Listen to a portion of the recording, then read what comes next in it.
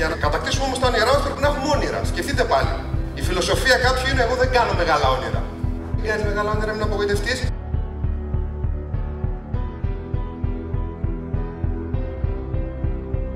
Ο νικητής σκέφτεται σαν νικητής πριν νικήσει, γι' αυτό νικάει. Άρα αν είστε μη νικητές, μπράβο, είστε στον δρόμο.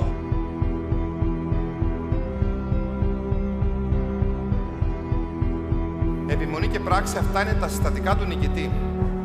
Δεν πέτυχαν αυτοί που απλά προσπάθησαν, αλλά αυτοί που ήξεραν γιατί προσπαθούν.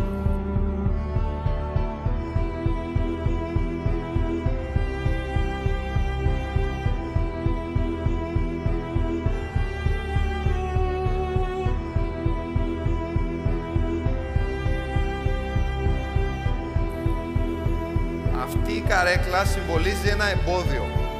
Σε οποιοδήποτε δρόμο προς την επιτυχία, πάντα θα συναντήσεις εμπόδια. Δεν υπάρχει δρόμος προς την επιτυχία χωρίς εμπόδια. Είτε το θέλουμε είτε όχι. Έτσι είναι κατασκευασμένος ο κόσμος. Δεν υπάρχει τίποτα πολύ σπουδαίο πέραν από τα ελεύθερα αγαθά, ήλιος, θάλασσα, οξυγόνο, το οποίο να μπορείς να το λάβεις και να είναι σπουδαίο χωρίς θυσία, χωρίς κόστος, χωρίς εμπόδιο. Τώρα θα δούμε τι κάνουν οι πολλοί. Εμπόδιο, εμπόδιο, εμπόδιο. Προχωράω στον δρόμο της επιτυχίας, θα τα καταφέρω, έχω στόχο, θέλω να κάνω σπουδαία πράγματα.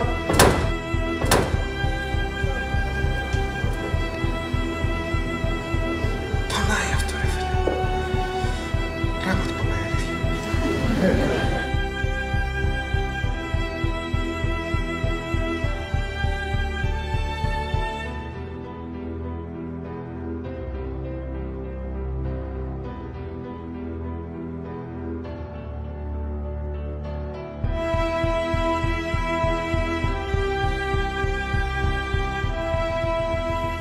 Για κάποιον αυτό το εμπόδιο μπορεί να είναι ότι είναι πολύ κοντός ή ότι είναι πολύ ψηλός ή ότι είναι πολύ όμορφος και δεν αναγνωρίζουν την προσωπικότητά του ή ότι δεν είναι όμορφος ή ότι είναι πολύ μικρός ή ότι είναι πολύ μεγάλος ή ότι οι φίλοι του δεν τον καταλαβαίνουν ή ότι δεν έχει φίλους ή ότι είναι πολύ παχής ή ότι είναι πολύ αδύνατος ή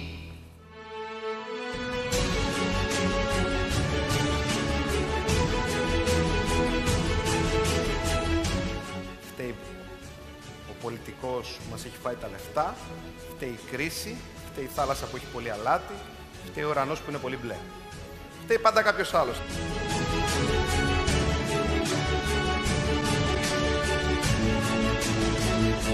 Θα πω στην αγαπημένη εκεί, την πιο όμορφη γυναίκα του κόσμου, που λιώνω από επιθυμία να της μιλήσω, θα της μιλήσω την επόμενη φορά που θα τη δω μπροστά μου. Δεν εμφανίζεται ποτέ ξανά. Κάνω τη μεγαλύτερη ευκαιρία της ζωής μου, επειδή δεν είχα το θάρρος να πάω εκεί και στη χειρότερη θα άκουγα ένα όχι. Δεν θα καταστρεφεί η ζωή κανενός από ένα όχι.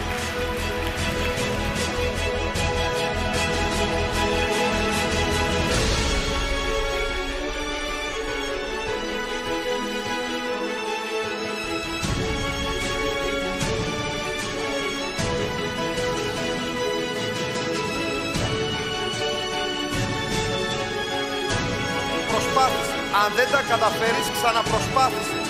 Αν δεν τα καταφέρεις, ξαναπροσπάθησε. Αν δεν τα καταφέρεις, ξαναπροσπάθησε. Το σημείο κλειδί σε όλες αυτές τις προσπάθειες, ξέρετε ποιο είναι? Ότι κατά πάσα πιθανότητα, στις περισσότερες των περιπτώσεων, η επιτυχία είναι 2 χιλιοστά μακριά, αλλά δεν το ξέρεις.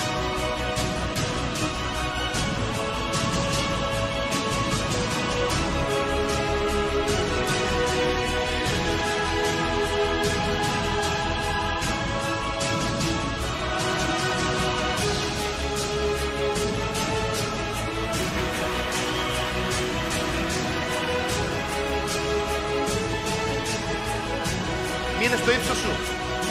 Το έχεις ακούσει? Όχι.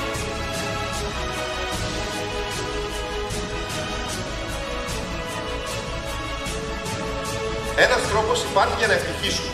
Να ευτυχίσουν οι άνθρωποι γύρω μας. Δουλεύοντας την ευτυχία των άλλων, βάζουμε τις βάσεις της δικής μας ευτυχίας.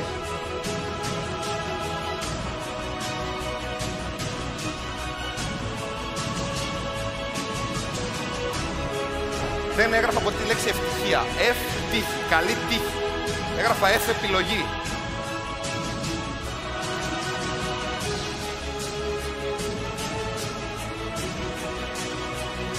Δώσε περισσότερα από όσα λαμβάνεις και θα λάβεις περισσότερα από όσα έρχεσαι. Τα πάντα συνηθίζονται και τα πάντα, μόλις μετατραπούν σε συνήθεια, γίνονται εύκολα. Μήπως λοιπόν να συνεχίσουμε να μεγαλουργούμε?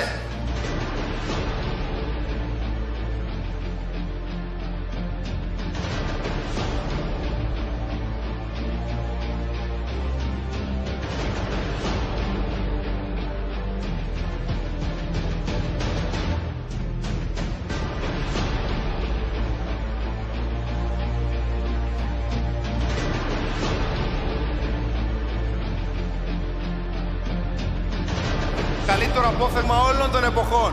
Ποιος είναι έτοιμος? Ποια είναι έτοιμη? Καλύτερο απόφθεγμα, τι βαρύγω, όλων των εποχών. Το καλύτερο απόφθεγμα όλων των εποχών δεν έχει γραφτεί ακόμα. Θα το γράψετε εσείς βγαίνοντας εκεί έξω και κάνοντας πράξεις. Γράφετε με ένα χαμόγελο.